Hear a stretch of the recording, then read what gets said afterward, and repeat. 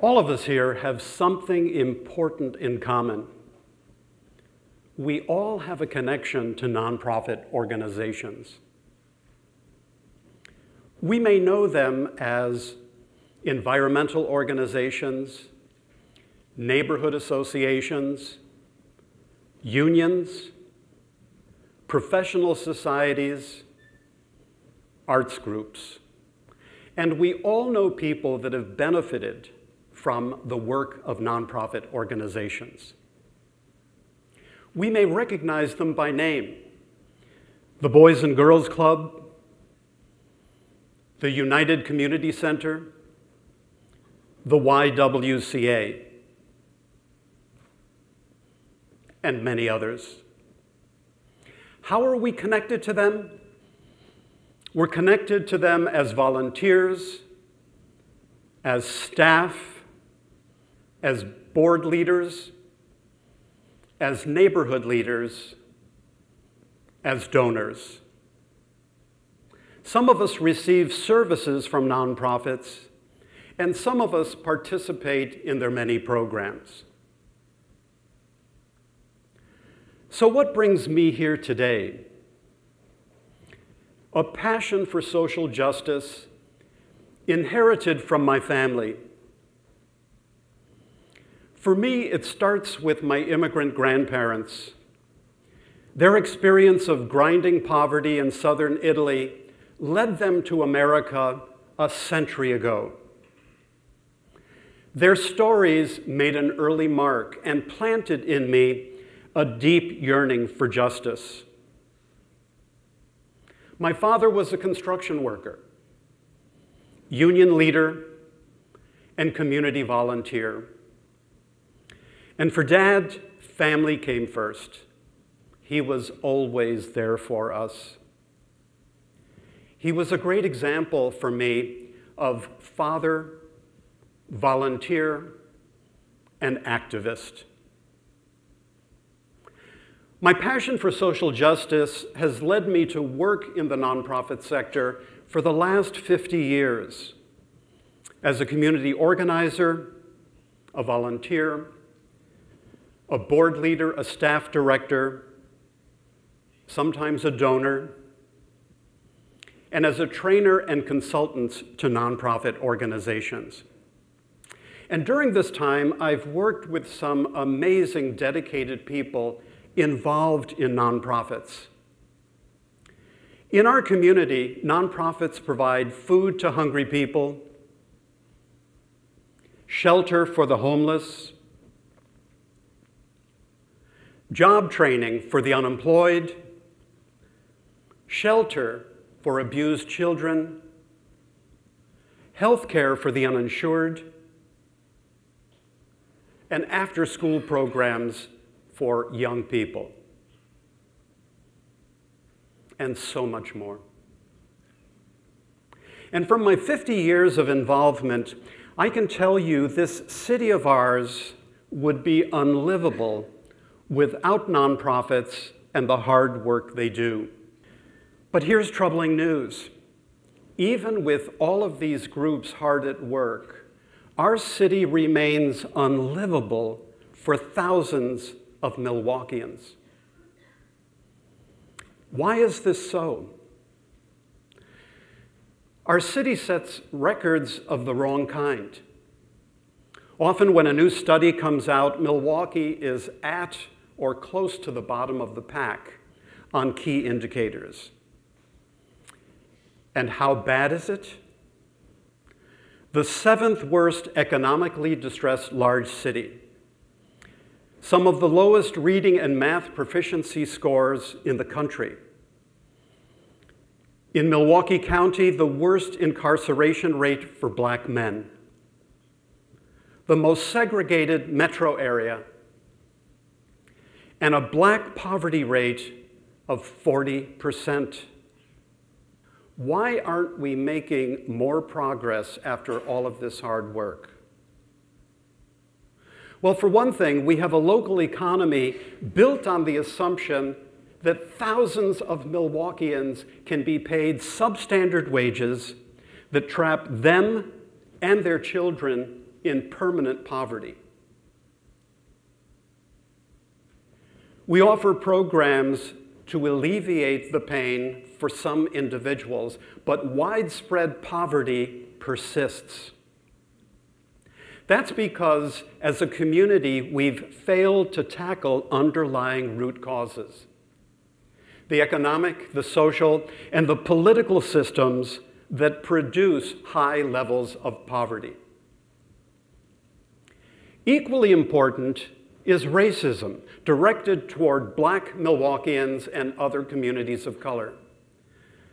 Racism, embedded in our country since its founding, has been a defining feature of Milwaukee. We provide service to some individuals affected by racism, but racism at the deeper systems level remains, giving rise to disparities in every sector of community life. If things are going to really change, we need to shift direction from modest service goals that provide temporary relief for some, to bold, courageous actions that challenge and change the underlying political, social, and economic systems. For this shift to occur, nonprofits need to reassess their work, especially those organizations working in low-income communities. While it's important to provide services to individuals, we know that this is not enough. It's essential, and it must continue. But why aren't we directing more of our effort at changing the underlying systems? What's holding us back? First, funding is often more available for providing direct services to individuals. The results come faster, and they're easier to see and document. There's also strong resistance to change.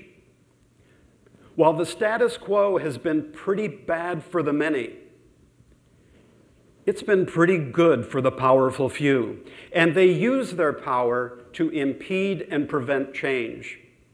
For example, promoting restrictions on voting and opposing minimum wage increases. And there's something else going on. It's our dependency on quick fixes or symptomatic solutions to problems. It looks something like this. It starts with a problem. There are two possible solutions. The first is the symptomatic solution. It's appealing because it's easier to implement and it's cheaper, at least in the short run. And it's called a symptomatic solution for a reason. It's focused on the symptoms of problems. The second solution, the fundamental solution, is aimed at the underlying systems and structures that are producing the problems in the first place. Fundamental solutions require a deep understanding of programs. They're harder to implement, and sometimes they require a large commitment of resources. But here's the thing. When we use a symptomatic solution, some of the symptoms go away for a while, and it takes the pressure off of us to implement the fundamental solution.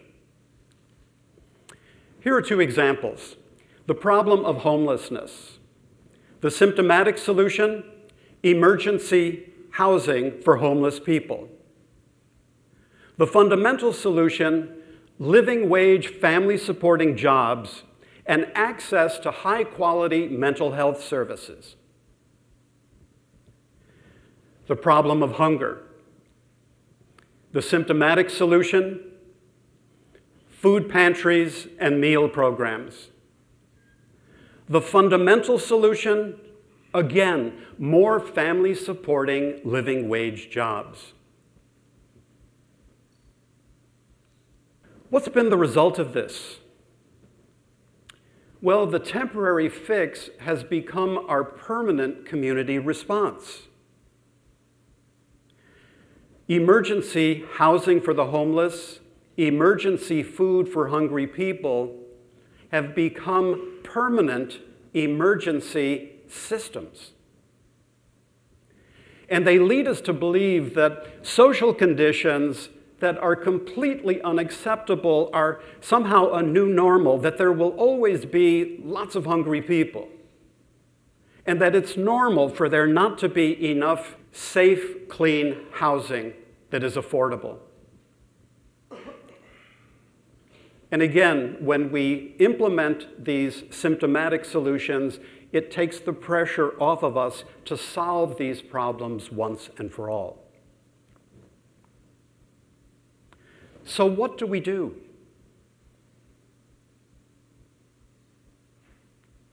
We need to keep on serving people that are in desperate need. There's no question about that.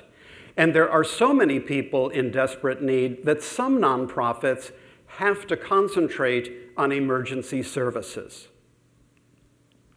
And this is all good. But it's just not good enough. At the same time, we continue to provide services to individuals. We must now reposition the community-based nonprofit sector as a powerful force for social change at the underlying systems level.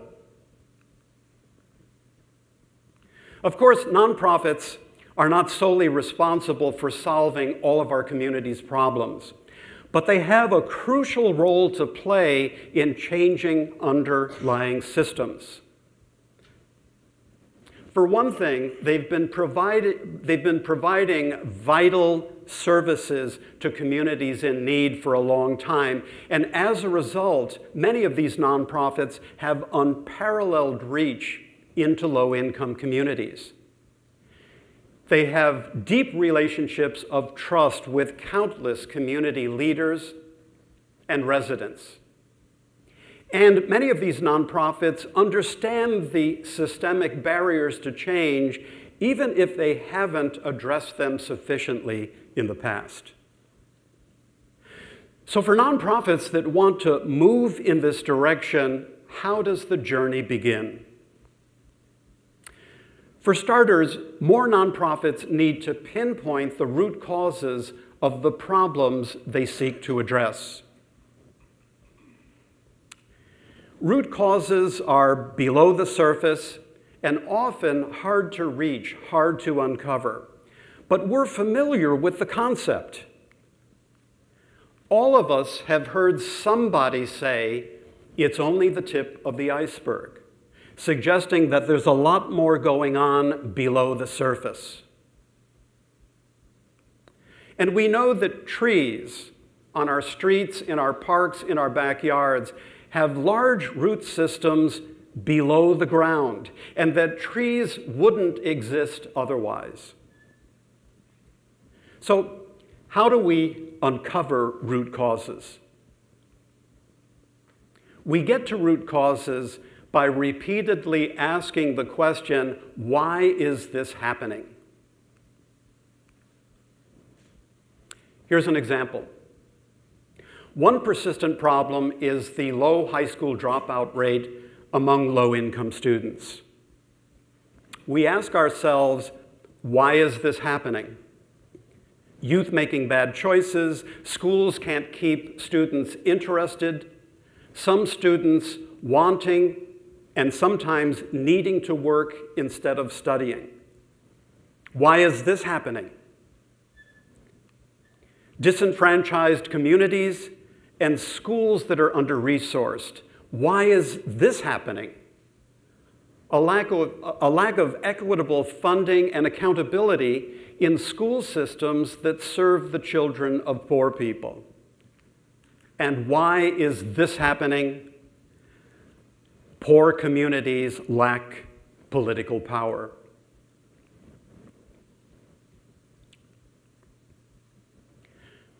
Armed with a deeper understanding of root causes, nonprofits can begin to consider additional roles to play. And I'd like to tell you about 4 strategies.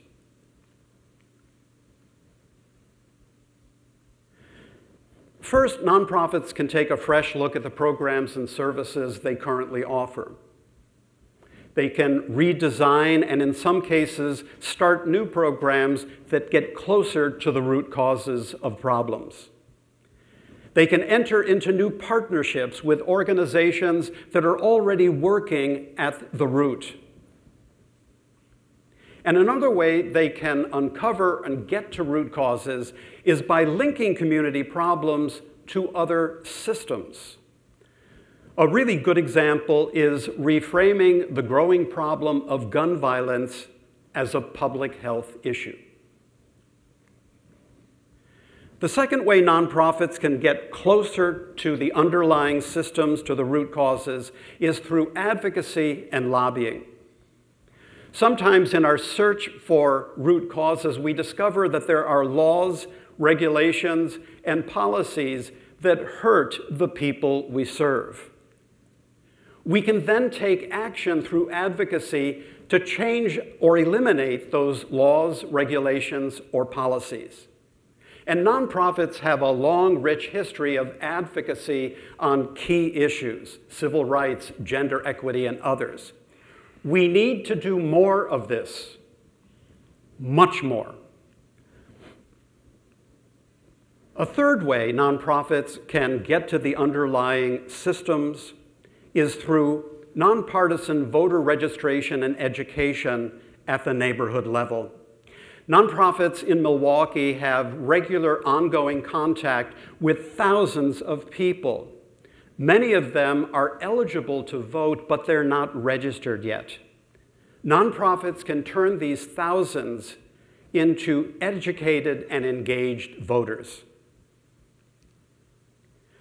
The result of this will be sustained increases in voting, especially among younger voters and voters with a history of lower participation. And if this begins to happen, will this change things for the better? The fourth way nonprofits can reposition themselves as forces for systems change is by connecting to issue campaigns that are already underway. For example, by supporting efforts to expand and improve public transportation that gets unemployed people to jobs. By connecting to living wage campaigns like the Fight for $15.